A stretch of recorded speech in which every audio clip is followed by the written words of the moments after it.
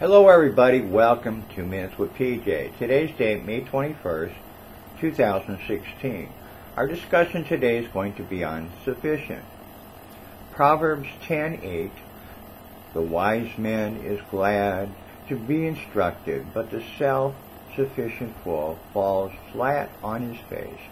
Isaiah 40:16, all the Lebanon's forests do not contain sufficient fuel to consume a sacrifice large enough to honor him, nor are all of its animals enough to offer to our God.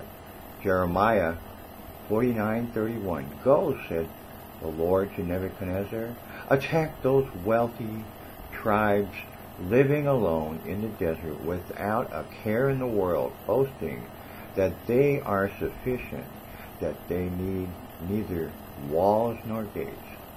Mark 14:55, inside the chief priests, the whole Jewish Supreme Court were trying to find something against Jesus that would be sufficient to condemn him to death, but their efforts were in vain. What I'm getting here is when we try to be self-sufficient, we are being foolish. The sacrifices that we give to God are nothing compared to the sacrifice God has given us through his only begotten Son, Jesus Christ. Those that think that they are self-sufficient were defeated easily by Babylon. The Jewish leaders and chief priests couldn't find anything sufficient enough to crucify Jesus.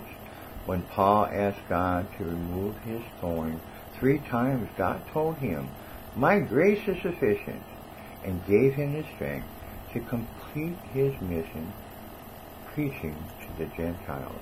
I want you to think about that today and have a blessed day.